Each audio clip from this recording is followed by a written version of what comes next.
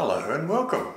Between 1952 and 1963, the British government, with the agreement and support of the Australian government, carried out nuclear tests at 3 sites in Australia, at Montebello Islands, off the West Australian coast, and at Emu Field and Maralinga in South Australia. In response to growing concerns about the lack of safety standards observed during the conduct of the nuclear trials, especially with regard to measures taken to protect people from the exposure to ionising radiation and the disposal of radioactive substances and toxic materials, the Australian government established a Royal Commission in 1984 to inquire into these aspects of the tests. The Royal Commission into British nuclear tests in Australia during the 1950s and 1960s gave considerable attention to the tests conducted in the Maralinga area. Many of the records of the Royal Commission are publicly available and may be viewed in the National Archives Canberra Research Centre. In the years after World War II, both Britain and Australia expressed the view that the development of a nuclear deterrent that was independent of the USA was essential to maintain peace, as well as being a means of thwarting the imperialist aspirations of Soviet Russia. A British A-bomb could be used as a counterbalance to the USA, whose global hegemony in the post-war years was a matter of concern in Whitehall. In these precarious balancing games, Australia, under Prime Minister Menzies, became a willing pawn. Implicit in the development of a British nuclear deterrent was both Britain's desire to demonstrate its status as a world power and its ability to test the bomb at a suitable site. When discussions on British testing in the USA broke down in 1950, Prime Minister Attlee accepted a suggestion that Australia could provide a suitable test site. The Minister for Supply, Mr. Howard Beale, said in 1955, "England has the know-how. We have the open spaces, much technical skill and a great willingness to help the motherland to build the defences of the free world and make historic advances in harnessing the forces of nature." The open spaces were to be the Australian offshore islands in the Indian Ocean called Montebello, and later the mainland test sites at Emu Fields and Maralinga in the Great Victoria Desert. At the time, it was understood that Aborigines had lived in these mainland areas and that it was possible, though perhaps unlikely, that some Aborigines might still be living there. Indeed, the patrol officer attached to Woomera, the rocket testing facility some 500 kilometres east-southeast of the atomic bomb test site, was required to determine the numbers of Aborigines in the desert regions, which later became the test sites. One man was scarcely able to give an accurate account of the Aboriginal population over 100,000 square kilometres. Really? Even with the appointment in 1956 of an additional patrol officer, it was evident to them that there were Aborigines living in the prohibited area during testing. It was also clear that at least one family of Aborigines traversed and camped in the test area, incurring considerable contamination, and that others suffering hardship and perhaps death as a result of being told to evacuate their lands. Well, I didn't know it was big community.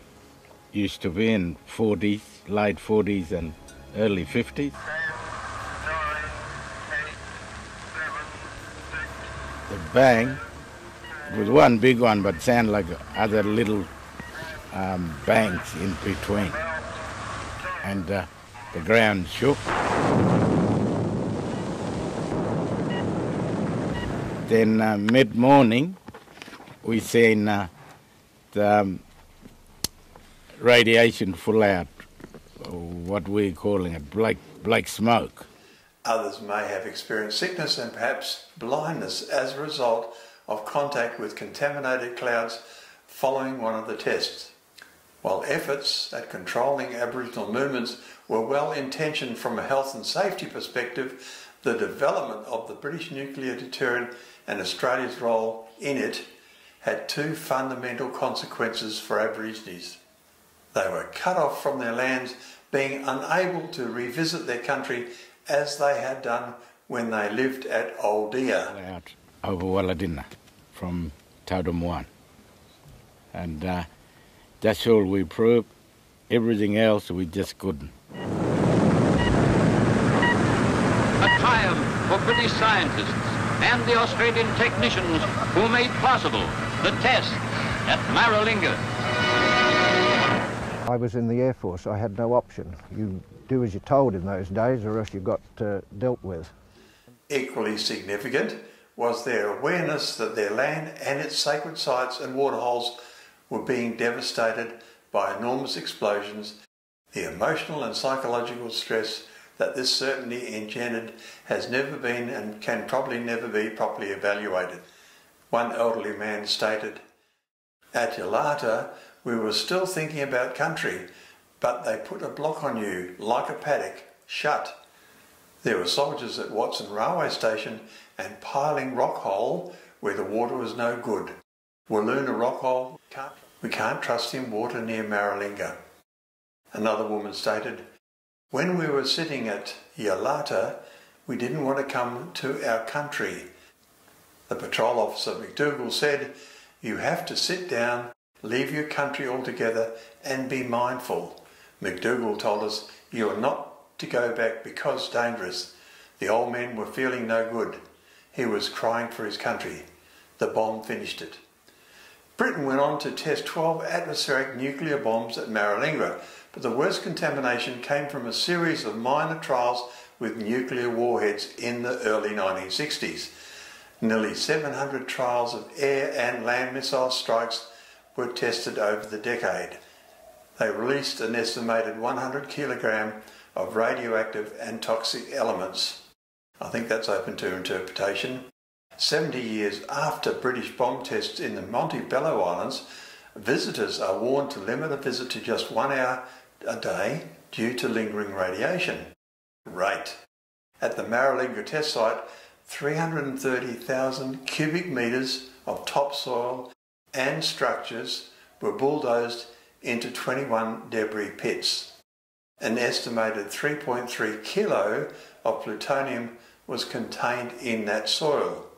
It is the ingestion of plutonium, such as by inhalation of dust, that is considered lethal. The area is now being opened up to tourism. The insanity is that distributing radioactive material into the atmosphere exposes everyone on Earth. There have been over 2,000 nuclear tests since the 6th of August 1945, when the first atomic bomb was exploded over Japan. Radioactive material from these bombs doesn't disappear. Upper winds distribute it worldwide. For example, plutonium-239, which has a half-life of 24,065 years, is now part of our environment. Living cells of plants and animals on land, air and in the sea incorporate the molecules with radiation acting on DNA and genetic material. Thank you for watching. Please comment, like and subscribe to promote content.